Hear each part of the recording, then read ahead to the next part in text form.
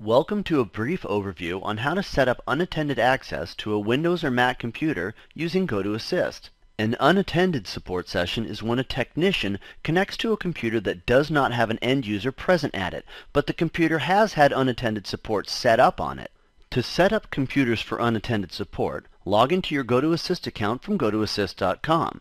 Click on the Unattended Installer tab and download the correct version needed.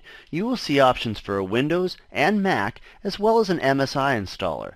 Please note that you will need to be already in a remote session with the computer or at that computer in order to set it up as an unattended computer. Follow the steps to install unattended support, and by navigating to Unattended Installer, you will now see that this computer is available to be accessed remotely.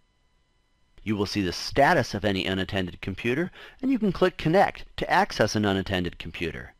If you have the GoToAssist Technician application installed, another way to access unattended computers is from your system tray icon, usually located in the lower right-hand corner of your desktop.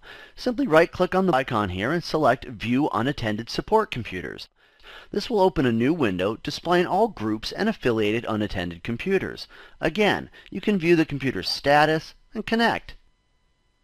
You can also access unattended computers from your iPad, iPhone, or Android device with the GoToAssist mobile app. Thank you for watching this brief video on how to set up an unattended device and how to use unattended support with GoToAssist.